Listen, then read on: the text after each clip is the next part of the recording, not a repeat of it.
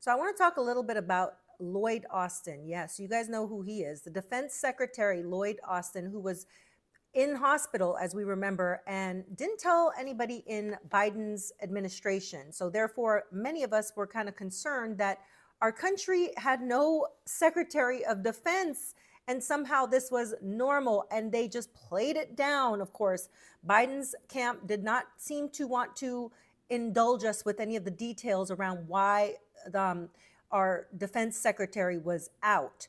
Now, obviously, he's back in the hospital, they said, updated February 12th, as I was looking online to find out where is he right now. Is he back to work? Do we have somebody running our defense, and it said that he was transported to the hospital on Sunday due to symptoms suggesting an emergent bladder issue, as stated by the Pentagon.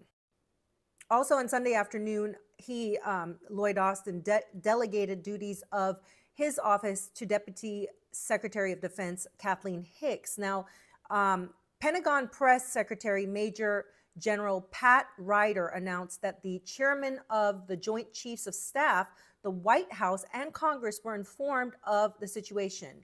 As of Sunday evening, Austin remained hospitalized, according to the Pentagon. Now, this announcement came shortly after Austin's diagnosis of prostate cancer. If you guys remember, in early December, with a hospitalization on December 22nd for a related procedure. He transferred his authority to Hicks the next day, but neither she nor President Biden were aware of the hospitalization. He was readmitted on January 1st due to complications from the initial procedure, with Biden learning of this hospitalization on January 4th. You tell me how that is not sus as hell. Anyways, the Congress members have criticized Austin for not disclosing his diagnosis and treatment to the president, and lawmakers leading to Austin holding a press conference to apologize earlier this month. The Pentagon disclosed that Lloyd Austin was taken to Walter Reed National Military Medical Center by his security detail on Sunday afternoon.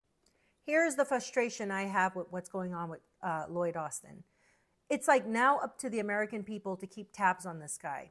He's in the hospital, he's out of the hospital, he's in the hospital, he's out of the hospital. We don't know if he's telling the truth about his condition.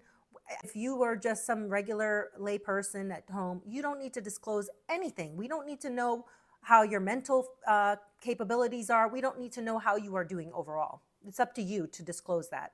But this man is the defense secretary. And this is an important job, especially given the conditions that we're living in right now with all of the wars that this government and this administration has, in my opinion, started.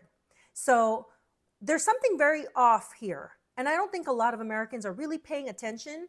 But when you see people coming out, like, just recently we had Speaker Johnson come out talking about our national security threat. These are things I'm paying attention to.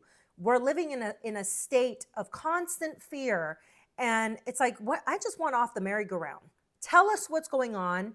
Either appoint somebody else for this position or, be transparent enough to where you give us enough security to know that there's nothing wrong with your health. But if this man goes back into the hospital again, and considering all the statements that's come out of this, that they were saying at one point, allegedly, he was in critical condition, is what some of these articles were saying, and they didn't know. They were like, it's an indefinite amount of time this man could be in here. Like, be transparent with the people. You got people living in these big cities that are at high risk for something happening. Even small cities are concerned. But let's be real. Where is the most populated people in this country? New York, LA? Come on. So let's just be transparent with the American people. And I think Biden needs to hold him accountable. Anyways, what do you guys think about this? Please watch my other video about him. I'm going to post separate for you guys about how he created all this wealth for himself in this position. Have a great day, and remember, think for yourself.